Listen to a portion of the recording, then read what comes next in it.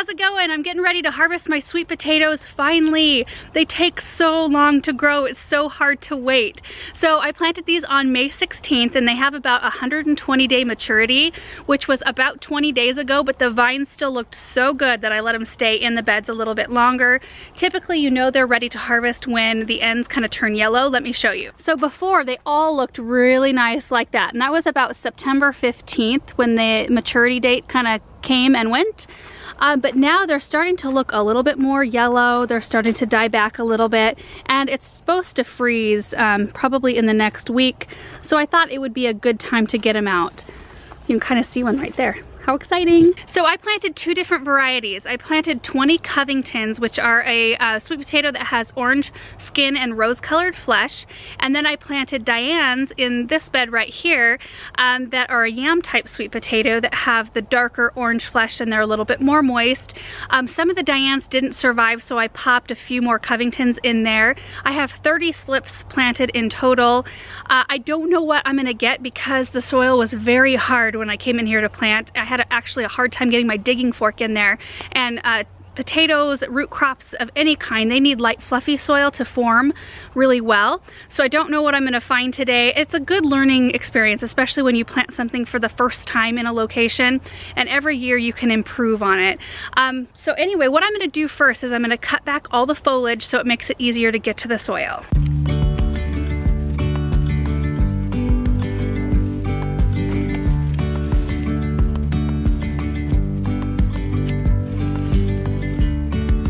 Yesterday, there was sun and there was rain, beauty in the mundane.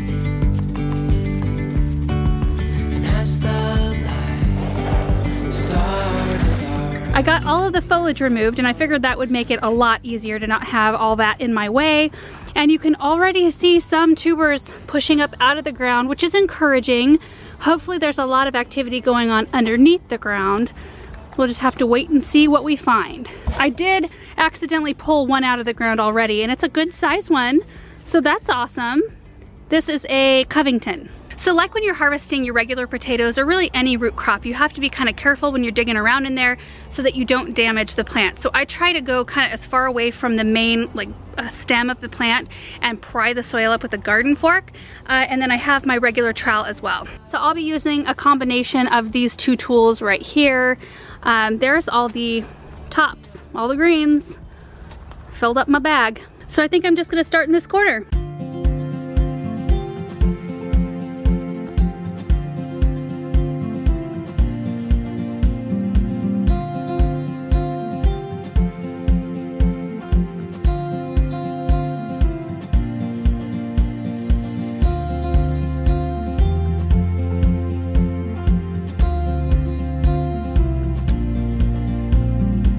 So there are all the Covingtons out of the 3x6 bed.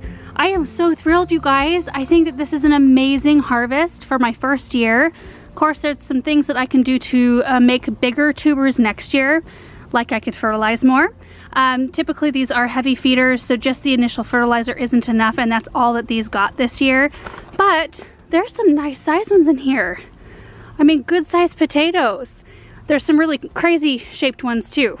And I think that that is a result of having hard soil, as well as some of the smaller ones that I've got going on in here.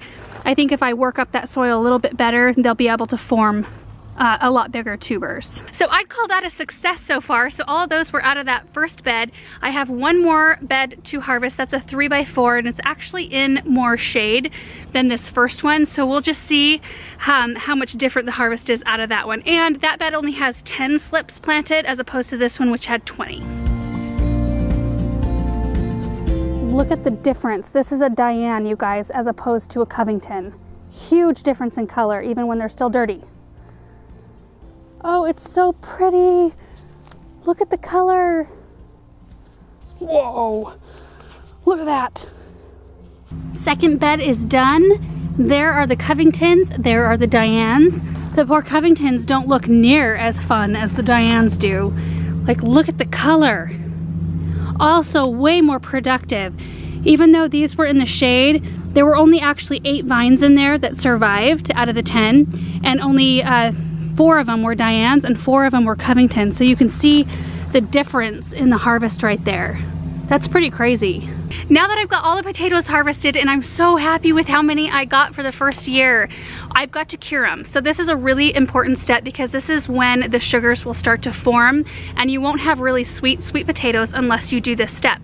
So what we do is we find a spot that stays between like 75 and 80 degrees or as close to that as possible, and some are a little bit more humid as well. So I'm actually going to be putting them in the greenhouse, and we leave them in there for about 10 to 14 days just in a single layer on the ground, and they're safe in there. You want to make sure it's a dry place too, like it's not going to rain on top of them, which it won't in there because it's got a cover on the top.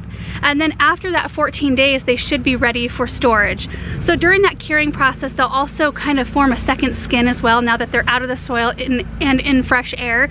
So anywhere where they got like nicked or like where I accidentally bruised the skin when I was rubbing off some of the dirt, that will heal over and it'll make their shelf life way longer. You know what, better yet, I'm gonna clear off one of these tables because these have just that chicken wire top. This is perfect for air circulation, and then I'll line them up on the table.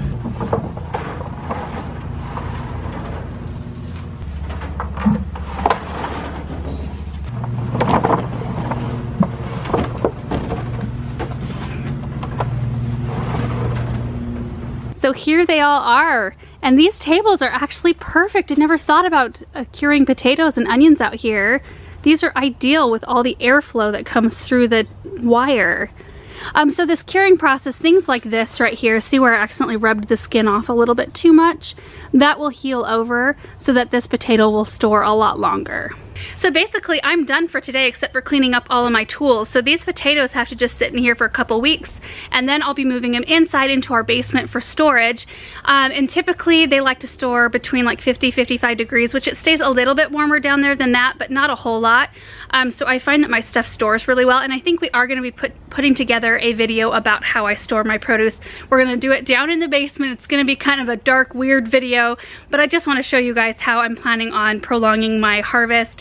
Because that's really important when you grow things, to be able to, one, like donate any extra that you may have, and then two, if you can store it in any way possible to extend your season so that you can be eating your own fresh stuff, and these are all organic.